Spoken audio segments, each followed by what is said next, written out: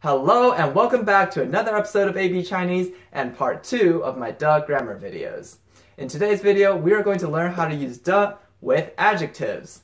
If you're here from last week, good job on your consistency. And if you're new here, be sure to check out part 1 where I discuss the most basic function of duh, which is possessions. So with that out of the way, let's get started on this week's video.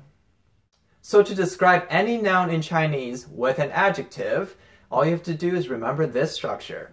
Adjective, duh, noun.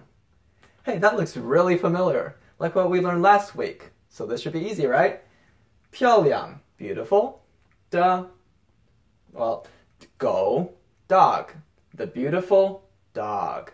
You could also change it out for, anything. 漂亮的猫, the beautiful cat. Or you could say 黑色的猫, 黑色的狗, the black dog or the black cat.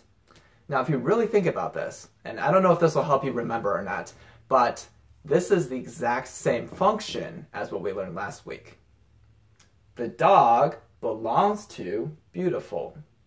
So I had this really weird thought where there's this castle under a spell, and if the dog goes into the castle, it gets the beautiful spell because it belongs to beautiful. So now the dog is beautiful. Get it? No? Okay. I don't know. If that helps you remember, let me know. So now let's look at a full sentence example. 这只漂亮的狗是我的. This beautiful dog is mine. 这 is this. 只 is a classifier for dogs. 漂亮, beautiful. 的 狗 is dogs. 是 is. And 我的 we learned last week. 我 is I, and 我的 means mine. So we covered both weeks in one sentence. There's two ways for using 的. This beautiful dog is mine. 这只漂亮的狗是我的. I also want to cover dropping the noun because you can also do that with adjectives to discuss an ambiguous number of things that have a certain trait or quality. So going along with our example, 漂亮的 by itself just means beautiful ones. The ones which are beautiful. And another great example I thought of, it's related to food because I seem to like talking about food a lot on this channel. 甜的, sweet, and 咸的, salty. So when I was younger, my parents used to really love eating doujiang, which is like this soup made with soy milk. And you get two options. You get the sweet one and you have the salty one. So if you went to the restaurant and you're like, well, you want doujiang, and you didn't specify which one you wanted, then they might say, 你要咸的还是甜的? You want the salty one or do you want the sweet one? So that's like an example of where you would see this being used. Oh, and going along with that then, you would also hear 辣的, the spicy ones a lot in restaurants. If you're ordering food, they might say 这是辣的, like this is spicy. Do you want that? Are you okay with that? Alright, so the next thing we're going to talk about is that once again, there are some instances where you can have an adjective right in front of a noun and not have duh. And I will reiterate what I said in the last video. There are really no hard set rules for this. So the best way to learn it is to just know a lot of vocab and listen to a lot of native speakers talk. And if you're going to err on one side, err on the side of including the duh. So with that out of the way, here are two situations where the duh might be dropped. The first one is when it's part of an object's name. So, for example, earlier when we were talking about the doujiang, 甜豆浆 is an accepted name for a certain dish. It's the sweet soy milk dish. I still don't know how to say it in English. But 甜豆浆, you wouldn't say 甜的豆浆. If you were asking about the doujiang and you were describing it, you can say 这个豆浆, this soup, 是甜的, it's sweet. But when you're talking about it as an object, as a dish, that is widely accepted, then you say 甜豆浆.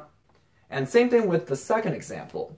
公共汽车 is a widely accepted term for a public bus. Even though public is an adjective, in this instance, it's included as a part of the name.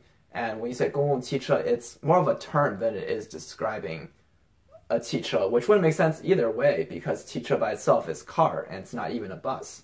公共汽车 is a bus. The second instance you would drop the duh is when you're talking about classifications. And once again, this is not for every single classification. These are just some patterns that I've noticed. For example, when you're talking about cold air, 冷气, You don't say 冷的气 or you don't say 热的气 to say hot air. You just directly say 冷气, cold air. This is cold air as opposed to hot, which would be 热气. No de at all in there. 穷人, poor people. Or you could say 富人 to talk about rich people. No de in there either. Or bad habit, 坏习惯, as opposed to 好习惯, which is a good habit. So notice that all of these are like classifications of like a type of a thing.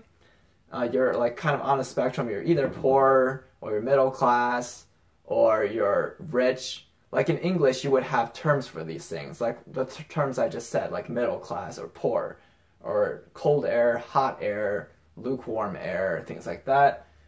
Bad habits. I don't know. There's not really another one for that, I guess.